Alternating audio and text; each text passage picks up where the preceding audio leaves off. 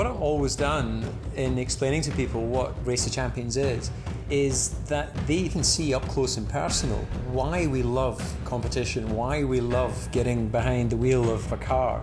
It's tough, you know, it's a quick shootout. It can be one way or the other.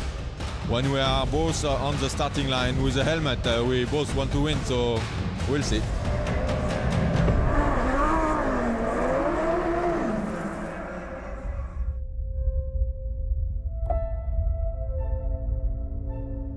Two identical cars, top drivers going head-to-head, and at the end you've got a champion and champions 2 hours later. Such a difficult track today with this water that is so difficult for everybody. So it was really up to the driver to be able to switch from different cars, and so it was quite a challenge.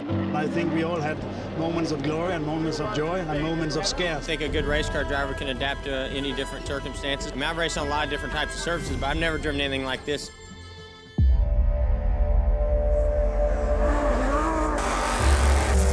I think it'd be very easy to look completely foolish. Oh my goodness, and Coulthard crashes through the finish line. I think I probably would think very carefully about taking this on.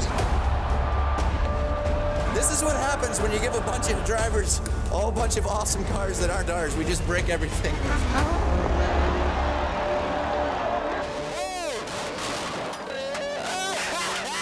So much for $500,000, huh?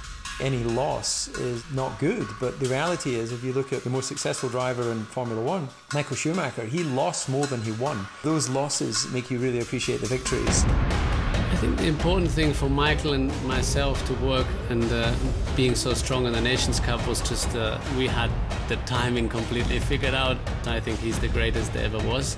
Win, lose or draw, the experience of ROC is unlike anything else. It's always within a tiny little fraction of either winning or losing. You never truly know whether you've won or lost until you cross the line.